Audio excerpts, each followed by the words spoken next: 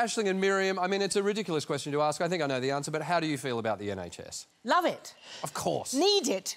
National health stick. Miriam's a new model for their new line of I am. The knee. Mm-hmm. Mm-hmm. Oh, wow. Yeah. We just be careful of the camera. I thought I'd get more work. What are you talking about? What have you had done on the knee? Replaced. Oh, wow. You're one of us. What are you? Well... An Australian! Yes, I am that. Yes, you are an Australian. But you're not a lesbian, are you? He does dress like it. Not yet. Aisling, and your thoughts on the NHS? Yes, love it. 2 weeks ago, I went and got a breast check. Yep. Nothing was wrong. I was just lonely and looking for some intimacy. But yes, it was amazing to just get... Because I'd been in America and I felt like this little pain under my arm, and you should always get things checked.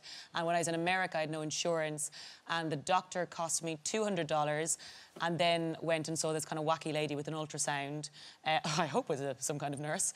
She's like, OK, I'm going to do it. And I really didn't feel safe with her doing it. It was about $400. So just to get a check for my own sense of self... Wow. It was like 600.